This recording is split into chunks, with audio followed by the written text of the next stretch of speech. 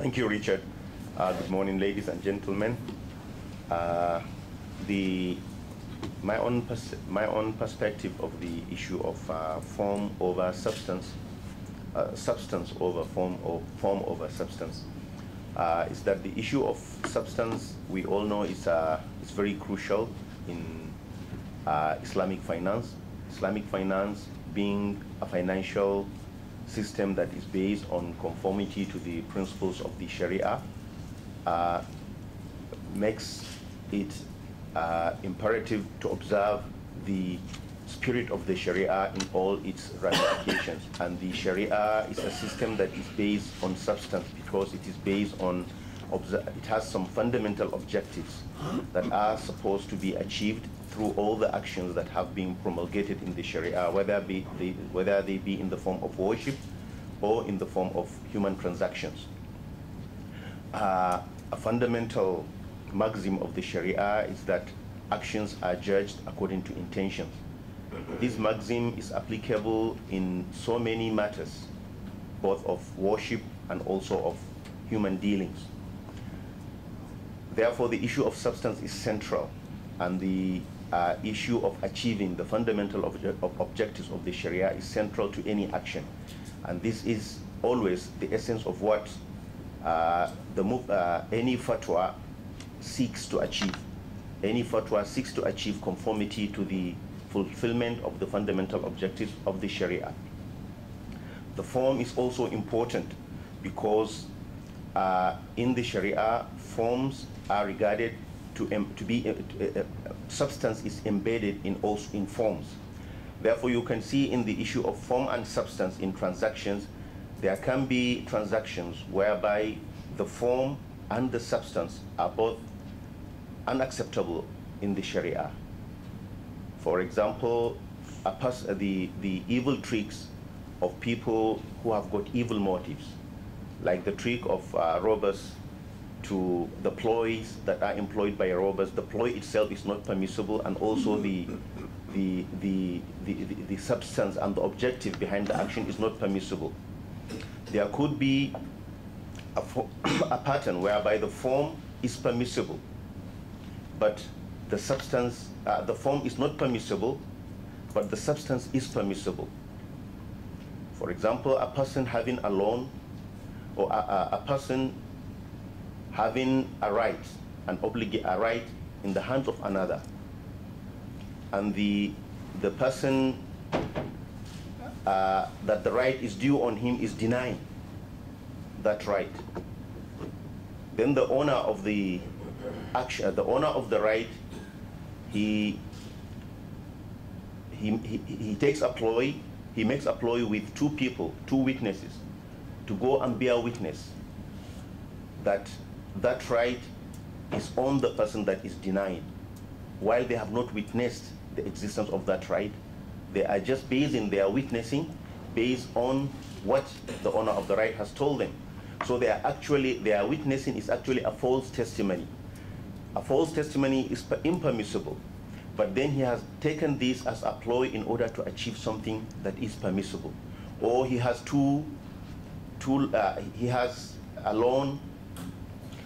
he has a loan, he's given out a loan to a person.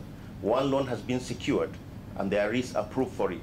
The other one has not been secured and there is no proof for it. And the one that has been secured and given evidence has been paid back to him.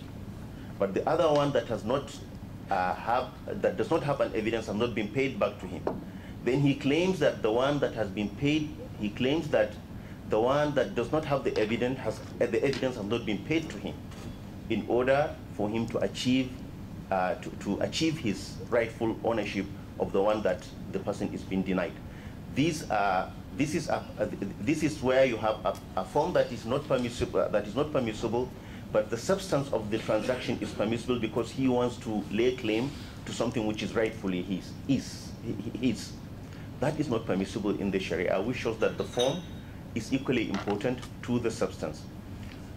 Then you could have a situation where the substance is not permissible, but the form is permissible. Now, this is where a lot of differences of opinion among the scholars come. Because you have sometimes the substance, it is hidden in the motive of the person. You cannot know his motive. This is the case of, the famous case that is being addressed by the scholars is the case of what they call the nikah tahlil, the act of marrying a woman that has been divorced 3 times from her first husband so that she could be given the chance to go back to the first husband. Now the marriage itself is permissible.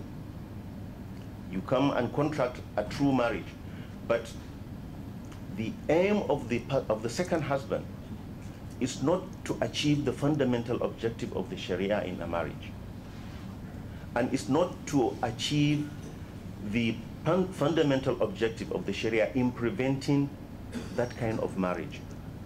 His own aim is to make him permissible to the first husband. Maybe he even has, he even convinces himself that what he is doing is actually an act that is recommended, because by making her permissible to the first husband, he is taking her back to her children. He's taking her back to her husband. But then he does not realize whether the objective of the Sharia is to prevent that kind of marriage or to make it or to bring it into existence. Now, in such a situation, the form, even though it is permissible, the substance is not permissible, and usually the circumstances is what makes the mufti decide whether to make it permissible or to make it non-permissible. But in a situation whereby you have both the form and the substance being permissible, there is absolutely no doubt about its permissibility, and this is where you have what the fuqaha call al-makharij, that is solutions to problems or outlets. When there is, when you create a permissible transaction, even if it is a complex of a number of transactions in order to achieve an aim that is itself permissible, which is what is illustrated by the prophetic hadith that permits the selling of bad dates fruits with currency, and then buying the good dates with the same currency, so as to avoid the act of committing riba, which is to exchange the bad dates with good dates on a different measure, which has been prohibited by the Quran, by the Prophet sallallahu alaihi wasallam. He is asked to do something which is a complex transaction. It's not a simple transaction, because just to exchange bad dates with good dates, it's a simple transaction. But then he was asked to enter into contracts that are valid in the Sharia by their form and their substance, because the first contract of selling the date for currency, his aim is to get the currency. His aim is to get the money, and the aim of the one who sold who bought it is to get the dates, even though it is bad, but he wants it because he is a dealer. And then with that currency, he enters into another transaction, either with the same person or with a different seller, to buy the good dates based on on a different transaction.